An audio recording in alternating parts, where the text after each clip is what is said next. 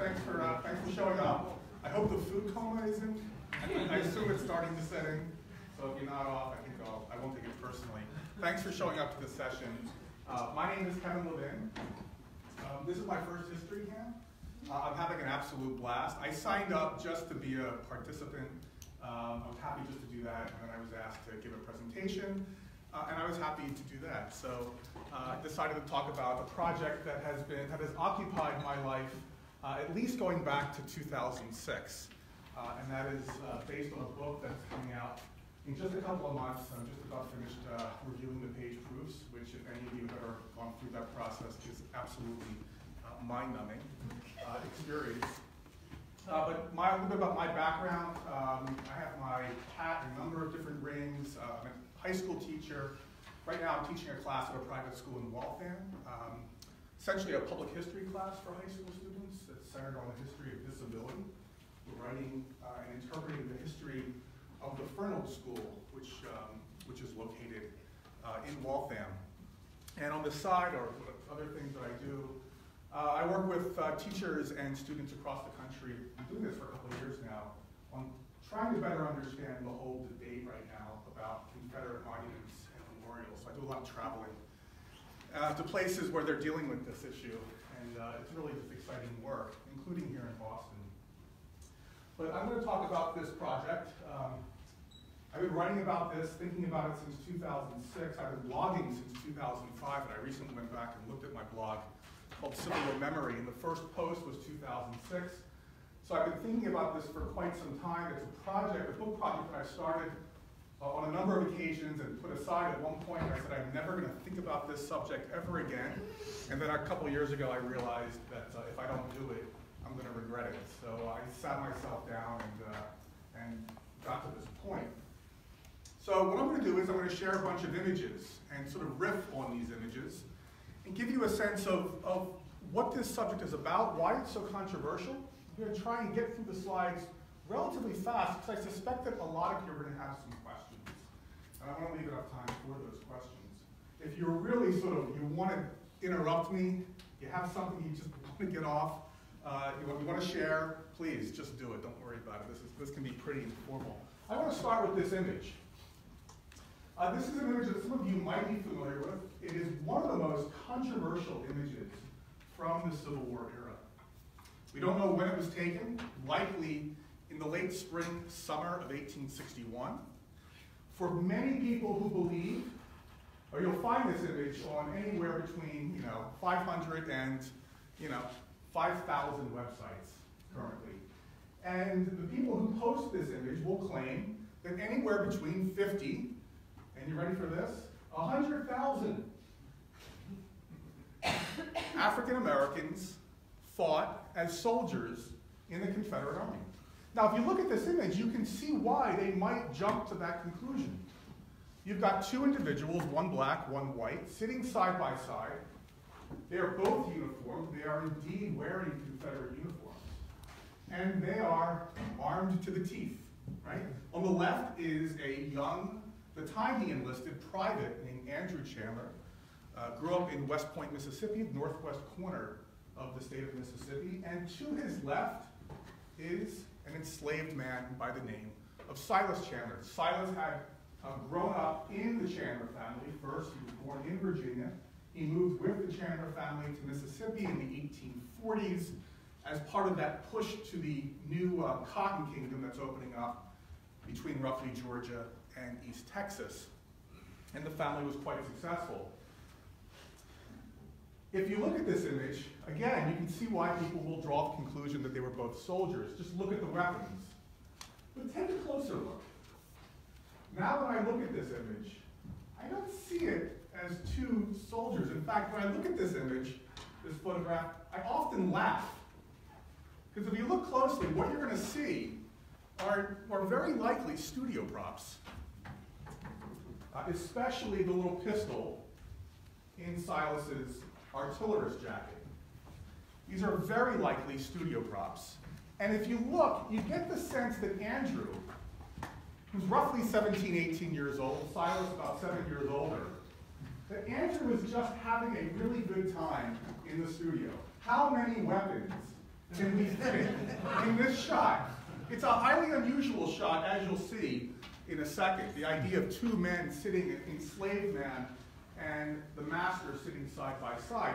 But in fact, what you are looking at is what Andrew would have called his personal body servant, or what I will call, quite often, his camp slave, to make sure that there's no discrepancy, no lack of clarity as to Silas's legal status. Silas, like thousands of enslaved men from across the Confederacy, went off to war with their master as their body servant or their camp slave. In fact, Silas served until the very last days of the war. The man on the left, Andrew, was wounded at Chickamauga in September of 1863. Silas escorted him back home to Mississippi, and a few months later went back to war with his brother Benjamin in a cavalry unit, which ended up, after the fall of Richmond, escorting Jefferson Davis's group out of Richmond through Georgia to where he was captured by Union forces. So Silas Chandler very likely saw the very end of the war with the capture of the Confederate President Jefferson Davis. And that's when he attained his freedom. So this discrepancy between the way in which Confederates between 1861 to 1865 would have understood Silas's place in this photograph is starkly different from how many Americans today will interpret this image. And it's a failure to understand basic Civil War history. The place of slavery in the Confederacy, the goal of the Confederacy, and the overall outcome of the war itself. And that's what I want to talk about. Now, Silas is a personal body servant. There were thousands of these men who went off with officers and privates from the slaveholding class. They would have reinforced their status as slaveholders in the Confederate Army. But these men were one element in this employment of black bodies by the Confederacy during the war. And it's not difficult to understand why this was necessary. The Confederacy, of course, suffers from a major lack of resources, from war material to human resources, right? Just in terms of the population difference. The Confederacy has to mobilize as many bodies as possible. Mobilizing black bodies as enslaved workers frees up more white men to carry a rifle in the front lines.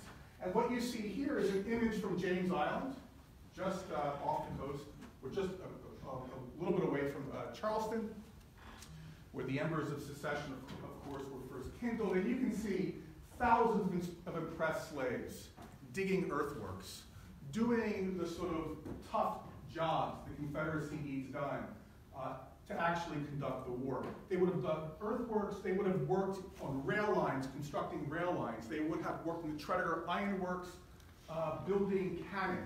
Anything that needs to be done militarily for the Confederacy throughout the war, they will employ slave labor. So the Confederacy, or the place of slaves, you're talking about a slave nation of war, look no further than the role that enslaved men played themselves in furthering that project. In the armies, if you're thinking of Robert E. Lee's Army of Northern Virginia, at any one time, take for example in the summer of 1863 with Lee marching north into southern Pennsylvania in late June, culminating in the Battle of Gettysburg, an army that numbered somewhere around 75,000 likely would have included 10,000 enslaved men. So the very idea, when we talk about 25% of white Southern men, not only 25% owning slaves, we need to keep in mind that whether you were a slave owner or not, you were surrounded by enslaved men, and you would have understood your place in an army that was functioning as the extension of a government whose sole purpose for existence was the protection of slavery and a system of white supremacy. And these men would have served as a day-to-day reminder of that goal. Okay? So you have the camp servants, or the body servants, and the tens of thousands of impressed slaves that are going off to war, individually with their owners, or impressed by the Confederate government. I'm going to stick to the body servants, and this is a more typical image that you would have found from the war itself. A uniformed body servant. Some of them were outfitted by their masters. to reinforce their own rank. Some of these men actually earned money in camp during their free time to buy a uniform, to make themselves look more military-like. And quite often I found that their masters allowed this to take place. But just backing up for a quick second, these men would have performed any kind of job requested or ordered or demanded by their owner. They would have taken care of horses. They would have taken care of cleaning. Cooking, of course, would have been crucial. They would have foraged while on the march, especially during times when food resources were scarce. They would have served as communication, as a messenger between the front and the home front. So these men would have done anything, or would have forced to do anything, required by their masters. They existed outside of the military hierarchy of the Confederacy. They served no one else.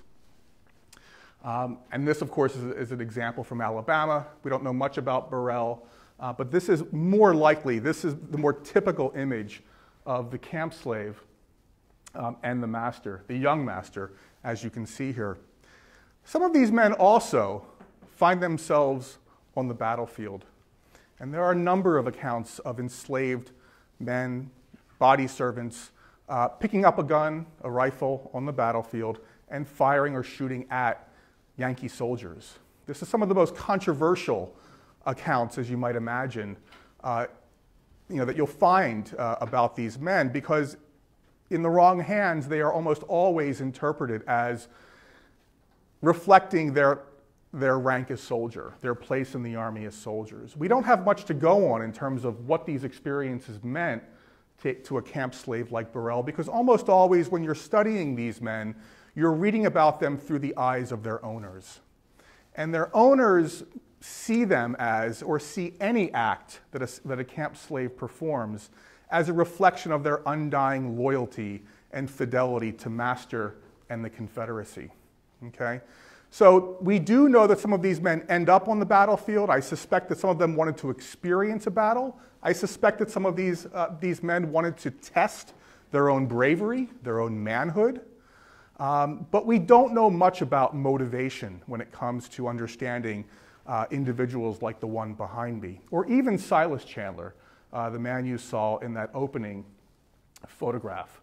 These men served in every army, or were present in every army. I always have to watch myself when I say serve, because when you use that language, quite often it gets misinterpreted as serving the Confederacy. But they are present in every army that's fighting throughout the war, from the beginning of the war to the very end. I suspect I have a little bit of evidence to show that after Gettysburg, by the middle point of the war, these men are being sent home because they're running off in larger numbers. They're taking advantage of that. They're securing their own freedom. We have some accounts of what these officers go through when they're enslaved, when these body servants run off. Quite often, they can't quite believe it. How could they betray me? Quite often, at least a number of accounts I have, where the officer in question considers any explanation other than that the enslaved individual wanted to secure his freedom. Oh, it was another pesky camp slave that influenced him. He was influenced by any number of things. But if it wasn't for those Yankee invaders, in the end, he would have remained loyal to me and my family, right? So loyalty and fidelity is always there in their minds. What's interesting about these stories is, we often sort of look at the Civil War years as the unraveling of slavery. As the Union Army moves further and further into the Deep South, we find that tens of thousands of enslaved families are taking advantage of the opportunity to run away, to move into Union lines. After the Emancipation Proclamation, of course, those families, those enslaved individuals, are freed as a result of the proclamation. But the unraveling of slavery also takes place in the Confederate Army itself, and it takes place as the relationship between these individuals is stretched to the breaking point. Because as the war continues, enslaved men test the relationship with their masters. They ask for more privileges. They are bolder in running off for a time. They do any number of things to test that relationship, and quite often they break it entirely. And it's another reason why I think after the midway point of the war, many of these men are sent home, rather than risk them running off. They also perform, of course, other functions. They entertain. They entertain, and entertainment becomes a really important component of life in camp, and it helps to sort of reinforce that divide, that racial divide between black men and white men. Seeing men like this dancing, performing these kinds of roles that quite often are degrading, right? Sort of the dancing that you see here in this image. And also, I should just back up that quite often when owners see their slaves on the battlefield, they also get very ambivalent about that because, of course, that challenges the racial hierarchy in the antebellum South. Remember, it's white men who are supposed to go onto the battlefield, demonstrate their bravery, their manhood, and face the bullets without shirking their duty. To see a black man doing this challenges some of those fundamental racial assumptions that these men go off to war with. But seeing black men dancing or seeing black men running off the battlefield, and they often write about that after they see these men on the battlefield. They'll say, yeah, but when the bullets started to whiz by, those African American men are hiding behind trees. They're running for cover. And in, I think, doing that, they reinforce their own place in the Confederate Army and in the white racial hierarchy of the South. So these men, from the beginning of the war, are everywhere in the Confederate Army. The Confederacy itself, beginning in 1864, actually goes through a very public and divisive debate about whether or not to enlist slaves as soldiers. And people who, of course, today make these claims about tens of thousands of black Confederate soldiers somehow miss the fact that when the Confederates are debating this issue in 64 and early 65, and I've been, like I said, I've been researching this for over 10 years, not one person in this debate, whether they're in the Army, in the Confederate government, or writing an editorial for or against slave enlistment, not one ever mentions that black men were already fighting in the Army. Not one. I mean, why actually have the debate at all if they're already serving as soldiers in the Army? Well, of course, they understood that they weren't. Now, the Confederate government in March of 1865, just weeks before the end of the war, actually does authorize slaves enlistment as soldiers. Maybe somewhere around 45 are enlisted in Richmond, the Confederate capital. They are trained. They are housed in a jail at night. That gives you a sense of how much confidence the Confederates place in these men. And there's no evidence that they ever see a battlefield. So the war ends for the Confederacy as a white man's war. That's what it was intended to be. I should also point out, let's not forget this, the United States also started the war and could have ended the war as a white man's war. Let's keep in mind that before 1863, there are no black soldiers in the Confederate Army. The war ends before the proclamation goes into effect on January 1st of 1863. The Union is preserved, which is what Lincoln wanted. That was his priority. And the war would have ended with slavery still very much intact, with no black soldiers serving. So both nations start off on the same trajectory. Let's keep that in mind as we're thinking about this. Now, even after the war, white Southerners, former Confederates, are dealing with defeat, the end of slavery, the death of thousands, tens of thousands of young Southern men, the end of slavery, destruction. And one of the ways that they begin to put the pieces together is they tell the story of what the Civil War was about to themselves and the rest of the world. They still want to justify what they had done. This becomes known as the lost cause narrative of the Civil War. And it includes a couple strands here, narrative strands. The first thing is, in contrast to 1861, when most Confederates were arguing that preserving slavery and white supremacy was the primary goal, After 1865, of course, they're arguing it was all about states' rights. It was nothing more than a constitutional disagreement between North and South. Slavery had nothing to do with it. It was incidental, as one former Confederate politician put it. In addition to that, Confederate generals like Robert E. Lee, Stonewall Jackson embodied the best of the Christian warrior, and you can see that reflected in this post-war print. The Confederate home front was unified from beginning to end. No dissent in the Confederacy. But most importantly, it's that their slaves always remained loyal on the home front and in the army. Right? Loyal slaves are the narrative that they go with after the war. If it wasn't for those pesky Yankee invaders, we would have remained a peaceful civilization with our enslaved people as part of our family, as they would have described it. And that's reinforced in prints like this. Here you have Stonewall Jackson, again, the Christian warrior in camp, always known as sort of being this zealous Christian, leading a camp prayer service. You can see his generals using their instruments of war, their swords, now as instruments of prayer. And if you look closely to Jackson's right, you will see the camp slave. The camp slave is ever present. The camp slave is the representation of the loyal slave during the Lost Cause era. This is what allows white Southerners to keep their heads up, prideful, that their cause was just. It wasn't about slavery, because if it was, they wouldn't be in the army. Another print here, not so clear, but I'll point a few things out. You can see the lounging, perhaps impressed slave or camp slave here, and then you see a group of African Americans in the back. Again, a peaceful scene in camp. There's no tension between Confederates and enslaved workers. Everyone knows their place, and no one moves out of that place. Again, a visual representation of the loyal slave. Former Confederates, when they write their memoirs, their accounts of the war, accounts of loyal slaves are everywhere.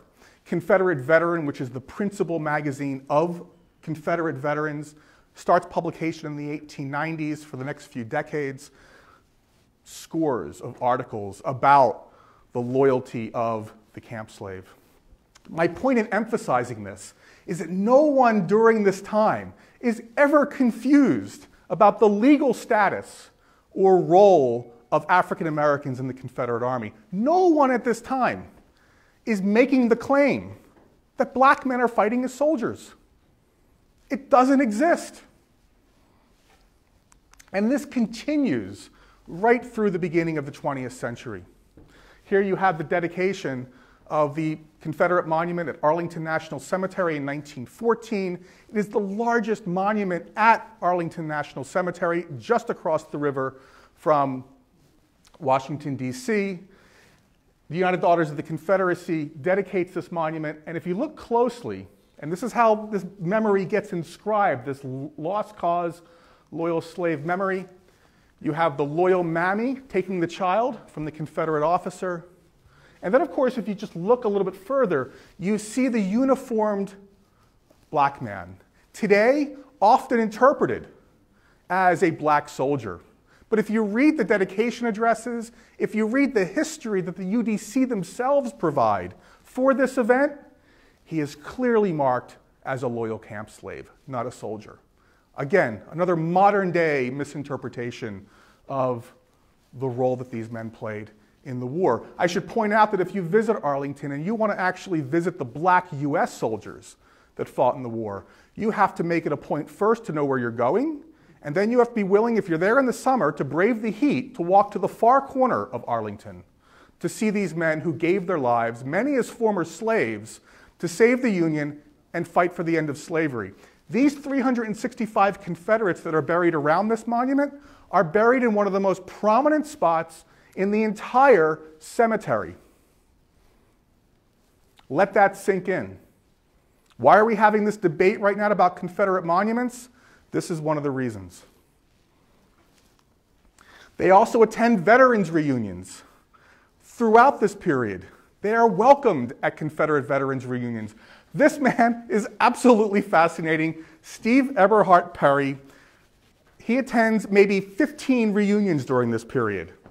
He's absolutely fascinating. He served his master from Georgia by the last name of Eberhard. But what's really interesting is his last name was Perry. His wife's name is Perry. His children go by the name of Perry. But when he attended Confederate veterans reunions, he changes it to Eberhard. It suggests to me that this man understood the role he was playing at these reunions to entertain the veterans, to entertain the general public, which would have flocked to these veterans to meet the men, hear their stories. Eberhard would have told stories about being the loyal slave, and he was best known for carrying 2 chickens under his arm. And a number of these men did that, and it was as a testament to their role as foragers during the war. And those are the stories that they would have told the children and the families that would have gathered in cities and towns across the South that host these large United Confederate Veterans reunions. And you can see all of the pins that he wears. And you can see even perhaps parts of old uniforms. This is Jefferson Shields from Virginia. Again, often thought of as a soldier. He's wearing his ribbons. He must have been welcomed as a soldier. But again, no one was confused about their role and place. And you can see, of course, another former camp slave sitting just to the side of the white veterans. Everything is very much orchestrated, choreographed. These men are kept separate in terms of usually their dining experience, where they sleep, where they appear in the march on the last day when the big marches took place. But they are ever present at these events. And this is one of the most fascinating images of Tampa, Florida in 1927. As many as 50 of these former camp slaves may have attended any one veterans reunion. You'll see Eberhard sitting fourth from the left. 2 men down with the hat on, you'll see a man with a white ribbon. If you focus in on it, it says, and when I first saw this, I was just blown away. It says, ex-slave. That's what his ribbon says, ex-slave. Few people, of course, acknowledge this. This is, for some people I've seen on the internet, part of an entire company of all black men. It just boggles the mind, right? But it tells you quite a bit about how white Southerners wanted to remember the war. And these men also appear at events, turn of the 20th century, at a critical time in Southern race relations. African Americans, a new generation that never experienced slavery, many of the young blacks in local communities are testing racial limits. They're pushing for civil rights. These men come to represent the compliant, loyal black man. This is how all African Americans should behave in the post-war South. And especially after World War I, when black men come back wearing their World War I uniforms, carrying their weapons, these men are seen as the right model. This is how you should behave. Know your place in society, deference to white authority during the height of the Jim Crow era. A couple more images here, as late as the 1930s. I'm going to keep going through these. It's fascinating to find this in a New York newspaper in 1920, a washing machine ad in New York. New York paper, it's Robert E. Lee, but if you look to his right, it's his body servant cleaning his socks. Again, it gives you a sense of how pervasive the image of the loyal slave would have been. Think of Gone with the Wind, 1939. Think of the role of the loyal slave in Gone with the Wind, and you have a sense of how Americans understood slavery during the first half of the 20th century. I'm going to jump ahead. Things begin to change by the 1960s and 1970s. The civil rights movement opens up the possibility of a new counter-narrative to the lost cause. African Americans pushing for civil rights in the 50s and 60s, a lot of that is framed as the unfinished work of the Civil War era. And African Americans and scholars are beginning to discover new stories about the role of African Americans during the war, the steps they took to free themselves. The roughly 200,000 men, of course, who fought as soldiers, as real soldiers, in the United States Army. Public historians, historic sites are beginning to address the history of slavery for the first time. and address the role of slaves in sites specific to the Civil War. But it's in the 1970s where the Black Confederate narrative really first appears. And as far as I can tell, it follows the release of Roots in 1977, of all things, but it's not that surprising. Roots is one of the first big media events where a lot of people across the country, a lot of white America for the first time, first learns a darker story about the history of American slavery. And the Sons of Confederate Veterans, in response to the success of this series, the principal organization for descendants of Confederate soldiers, they begin to talk amongst themselves. We're now talking about Black Union soldiers. We need to find stories of our own Black soldiers to counter this new narrative of emancipation and Black service to the United States. So the first glimmers of the Black Confederate soldier narrative appear following this story. Again, in response to Roots and in the Sons of Confederate Veterans, as well as the United Daughters of the Confederacy. And this continues into the 80s.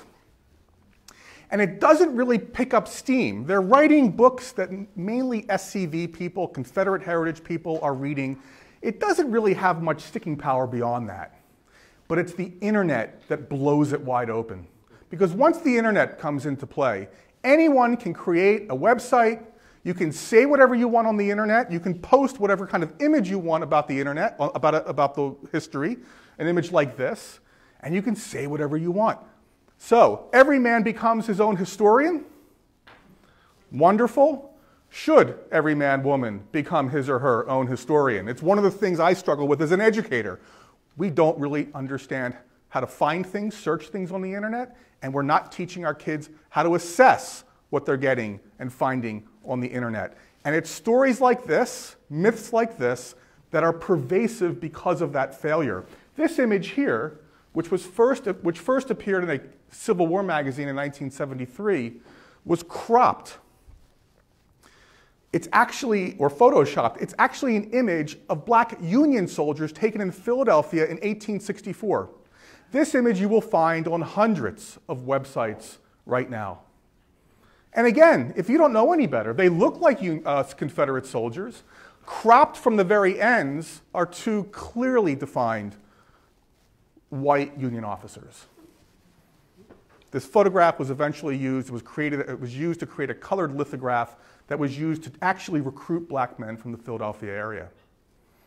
So it gives you a sense of how important the internet is to all of this. Without the internet, this narrative doesn't work. With it, it gets spread everywhere, and I mean everywhere. It's also embraced by a small number of African Americans today, including H.K. Egerton. I find him fascinating. I won't go into this part of the story, but you'll find him. He was in Oxford, Mississippi 2 weeks ago during that rally around the Confederate statue at Ole Miss. He led the rally to protect the Confederate statue at Ole Miss. I've communicated with him a couple times. I'd love to meet him. He's just a really interesting guy. Former president of the North Carolina chapter of the NAACP. I'll just let you sort of ruminate on that for a little bit. When I say this narrative has appeared in all kinds of places, I mean all kinds of places. In 2011, it appeared in a 4th grade Virginia textbook, written by a woman named Joy Masoff, who's also written books about science, technology, all kinds of things. And in the chapter on the Civil War, she writes that thousands of Southern Blacks fought in Confederate ranks, including 2 battalions under Stonewall Jackson and the Confederate Army. Now, given what I just said about the internet, when asked where she found this information, the internet, she actually went to a Sons of Confederate Veterans website. Her intention was actually in the right place. She wanted to meet the demands of Virginia's SOLs, which of course demands that you talk about the Black experience during the Civil War. All right, well, she did. She just got it wrong, of course. Eventually what happened was the state provided new textbooks for the wealthier counties and black tape for the poorer ones who couldn't afford to replace them. I heard from parents throughout the year that their kids were still learning the Black Confederate narrative right through the end of the school year. Another example of just sort of the popular culture here when we talk about this narrative. One of the many prints of the Civil War, about the Civil War that you can buy. I'm not quite sure if the artist here thinks of this man as a body servant or as a soldier. Either way, it feeds into that loyal slave narrative that for many is just so seductive, even today. I'm going to end on this, this image. Many of you, of course, know this image. In my opinion, it's probably the most important photograph ever taken of a Confederate battle flag. You remember that in June of 2015, Dylann Roof walked into a black church in Charleston and killed 9 churchgoers at a Bible study session. Without the emergence of these photographs with him holding the battle flag, it's unlikely that the debate that we're now having about flags and monuments would have occurred. Of course, Charlottesville did what it did, but this really started it off. The Sons of Confederate Veterans, in response to calls to remove the flag, the Confederate flag, which had been flying at the State House since 1962, first on the top of the Capitol building until 2000, and since then on the Capitol grounds. They were demanding that it be removed. The Sons of Confederate Veterans, of course, came out and issued a statement, and you can imagine what they said, because many of these calls were coming from the black community. Their argument was, because black men fought as soldiers in the Confederate Army, this flag unites both races. And the SCV continues to make that argument. 2 Republicans last year, about a year and a half ago, actually proposed in South Carolina to actually construct a monument to be placed on the State House grounds about or honoring the black Confederate soldier. So this narrative is still very much alive. It's alive because Americans still in 2019 still cannot reconcile themselves to the harsh reality of the Civil War era, the goals of the Confederacy specifically, which I outlined at the very beginning, and the true roles that African Americans played, both in the Confederacy to undermine it, and of course, for the United States to undermine it as well, serving as soldiers in the Union Army. So I'm going to stop there. I didn't want to go on that long. I wanted to leave more time for questions, but we do have a few minutes if you have any questions. Happy to entertain. Yeah, go for it. Is this myth of the Black Confederates a lot like the myth that I also hear oftentimes about Irish slaves? Yeah, it is quite a lot. I mean, look, I think these narratives, I think, serve the people who propagate them. For whatever reason, that they need to reconcile themselves to the history. In the case of the Black Confederate narrative, it's usually people who have an ancestral connection to the Civil War. They want to honor their white Confederate ancestor, and at a time when we are so much more focused on the war as a moment of emancipation, the service of African Americans in the United States Army, it makes their goal that much more difficult. Because they want to be able to do so without having to apologize, and they want to be able to do so without being considered a racist. And the Black Confederate narrative plays that role. And I suspect that's why it didn't emerge until the 1970s. Because up until then, white Southerners were pretty much in control of the overall narrative of the Civil War. They didn't really have to push back that much, if you think about it. Good question. Yeah, please. When we see the numbers in history books of the Confederate forces, do those include the camp slaves and things like that? No, usually the number you'll see are white soldiers. So in the case of Lee's army, when I say 75,000, you're talking about 75,000 roughly white men present for service. Add on to that, of course, upwards of 10,000. Yeah, please. Like Brian Dickinson said, the North won the war, but the South won the narrative. That's right. I think there's a certain truth to that. You know, the other part of that narrative that I really didn't go into is this narrative of reunion that many white Northerners subscribed to by the beginning of the 20th century. And that narrative of reunion is that we are, at least in public, going to embrace our former enemies in the South for any number of reasons. The United States is becoming a world power on the world stage. You know, how do we unify the country, put the pieces back together, put the family back together, and play our rightful role on the world stage? And that narrative of reunion, you know, plays out at veterans reunions where the blue and the gray come back together. Think of Gettysburg in 1913. for the 50th anniversary, but there are many of these reunions. And I think between the lost cause and the reunion narrative, there's a certain truth to what you're saying. The sort of the story of African Americans as it's being taught today was in large part pushed aside, not entirely. The black community certainly continued, to celebrate its preferred memory and honor the men who fought in the United States Army. But African Americans don't have the same political platform that whites do. They certainly don't have the money and resource to put up monuments in the post-war South like white Southerners do, in towns and cities across the South. I did have a question. Go, please. Yeah. What is the motive of the Harvard professor?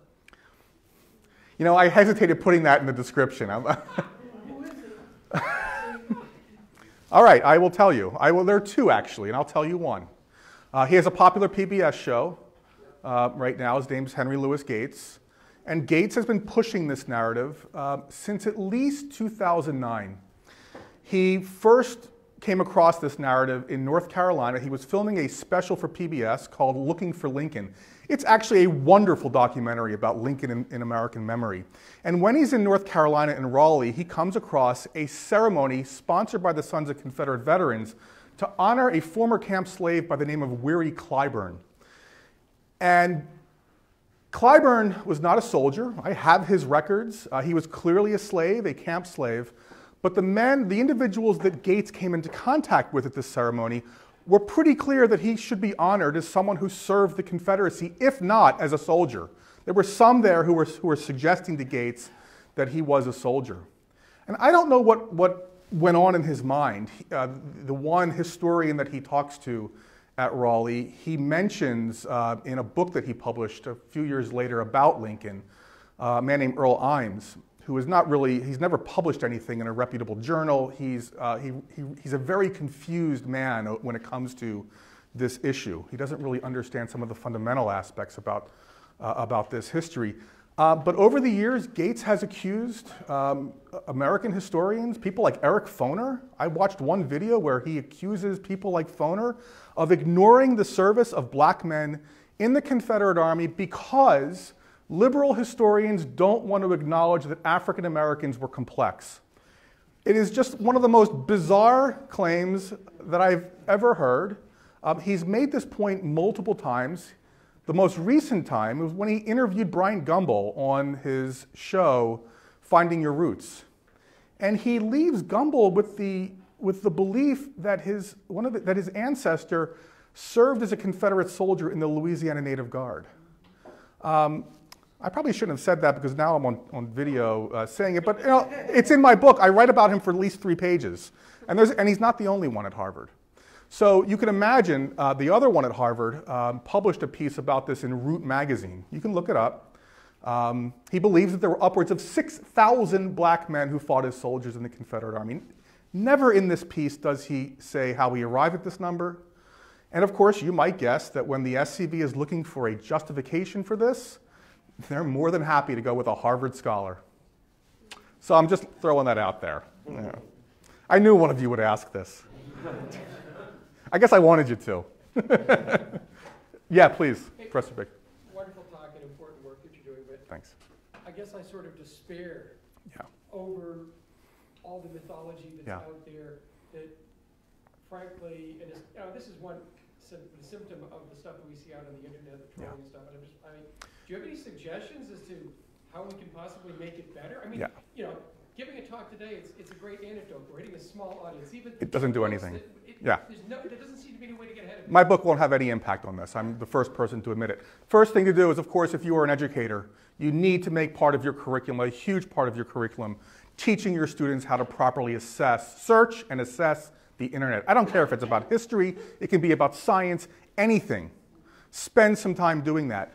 The larger point I want to make is, and I'll say it briefly, is that as pervasive as this narrative is, it never quite penetrated the most important places in our historical community.